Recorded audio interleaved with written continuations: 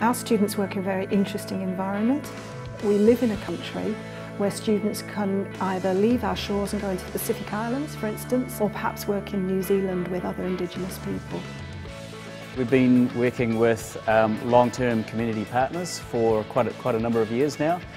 For example, at the Kingdom of Tonga, we have students visiting every year, and we work with Tonga Power Limited over there. When they go over there, they've got the theoretical knowledge. They don't necessarily have the on-the-ground experience. So when they go over there, we either work with our community partner organisations like Tonga Power Limited, and they provide a thorough level of research analysis, or our students work directly with communities. For example, we've got schools that are now benefiting with photovoltaic solar energy systems that our students put in there. Our students come back with a lot more leadership sort of capability and a lot more on-the-ground operational capability.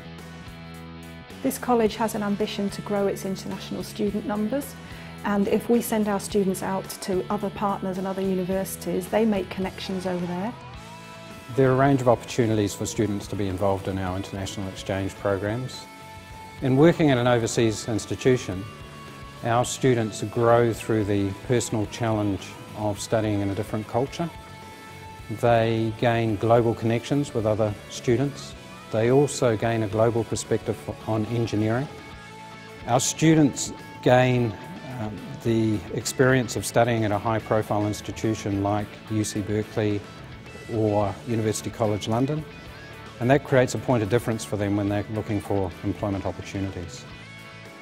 The combination of a global experience, work-integrated learning and cultural awareness means that on graduation our engineers are snapped up by employers, both in New Zealand and overseas, and I think that's testament to the quality that we're turning out. Recently the government's announced a major investment in this college for us to refurbish our labs and bring them up to 21st century standard. So in the not too distant future we will have world-class facilities that will attract overseas students, staff and visitors to come and work with us.